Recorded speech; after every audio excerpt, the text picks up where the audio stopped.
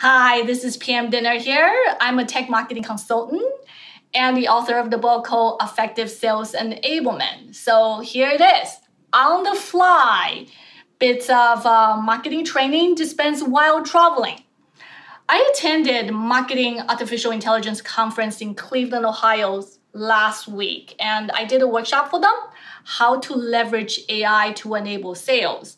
I talk about different tools that you can evaluate and also how to examine and look into your current existing process and better embedded AI as a part of the job to make you more efficient.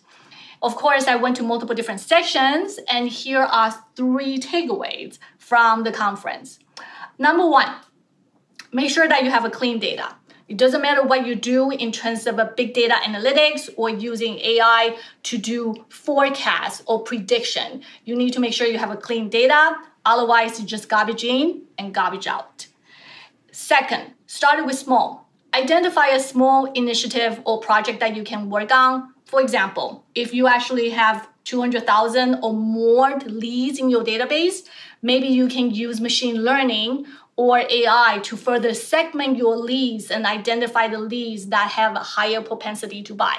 Start with something small that you can actually quantify the ROI. Number 3, test.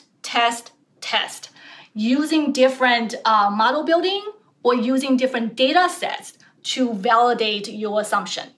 So that's my key takeaway. By talking to attendees, I also found out that marketers are intimidated by AI. The reality is AI is just another form of technology, but we, a lot of time, don't know what it is and what to make of it. So if you have any questions about how to use AI for sales enablement, let's have a chat. So this is PM Dinner. Currently, I'm actually in Dallas, Texas. I'm having a meeting here, and the weather is kind of nice, not humid. What do you know? So PM Dinner on the flight.